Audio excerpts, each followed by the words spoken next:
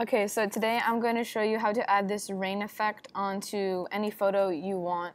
This is the original photo. This is what I'm going to show you how to do this. So what you first want to do is you want to create a new layer right here. And for Macs, I'm not sure what it is for PC, but for Macs, what you have to do is you have to press Alt and Delete, and you have to make sure this is black here, so it gives you a black screen.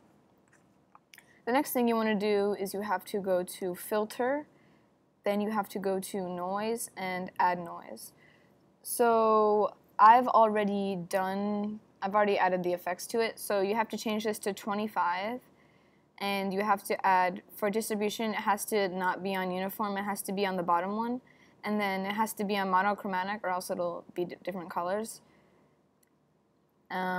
So that's about right. The next thing you want to do is you want to go to Edit, and then you want to go to Transform and Scale. So up here there will be a width and height. You want to change both of them to 400, and when you do that, it'll just be easier to work with so that it looks more realistic.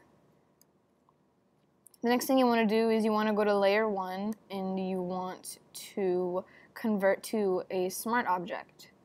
Then next to opacity right here and above lock right here, there will be a tab that says normal. You want to open the tab and go all the way to screen. So then it does that. The next thing you want to do is you want to go to Filter, Blur, and Motion Blur.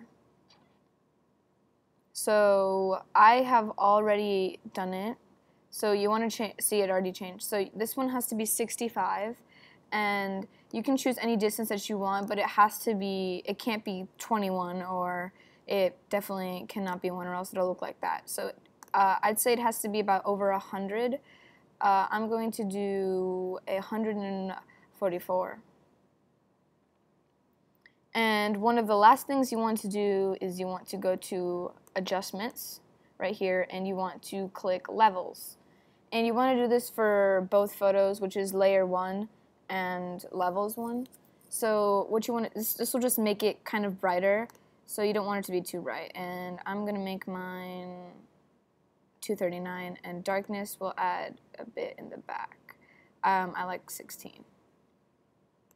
Then you want to do that for this one too.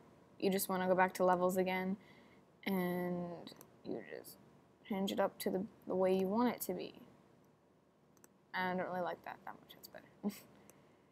And that is basically how you do it.